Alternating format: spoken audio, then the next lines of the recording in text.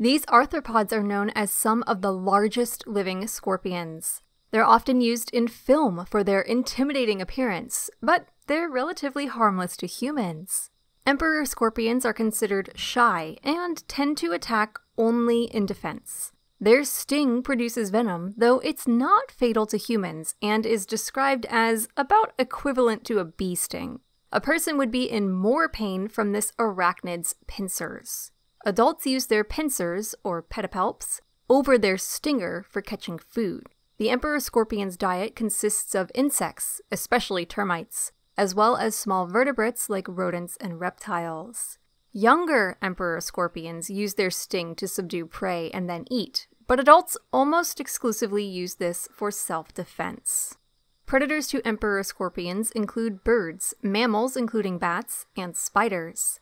They're native to tropical West Africa and live in hot, humid forests. Emperor scorpions are ground-dwelling creatures and often found under leaf litter, logs, rocks, and in termite mounds. They also dig burrows.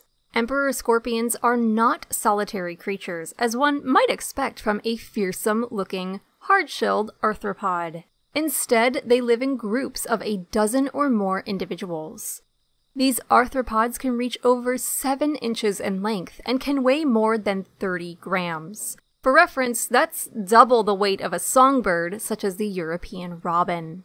The heaviest emperor scorpions are pregnant females. Emperor scorpion males court females with a mating display that often involves grasping their pincers together. They may even kiss each other by bringing their mouth parts together before completing the ritual. They part ways after their love session, and the female gestates for 9 months. That's the same amount of time as humans. After gestation, the female gives birth to about a dozen babies. Like hissing cockroaches, scorpion babies are born live.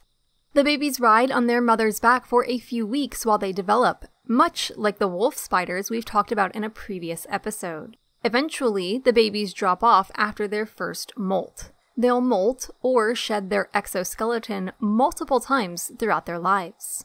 Emperor scorpions don't begin breeding until about 4 years of age and may live to be 5 or older in the wild. Like other scorpions, when under UV light, they glow bluish green. They have poor eyesight, but this isn't much of a problem because they are nocturnal, meaning they are most active during the night.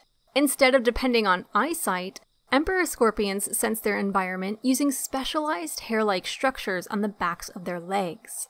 These structures are often larger in males and are a way the males and females can be told apart from each other. For more facts on emperor scorpions, check out the links below. Give a thumbs up if you learned something new today. Thank you to our patrons, SpikeSpiegel93, Dad, and everyone else for their support of this channel. Thank you to Mr. Mysterious and Josh for today's request. And thank you for watching Animal Fact Files.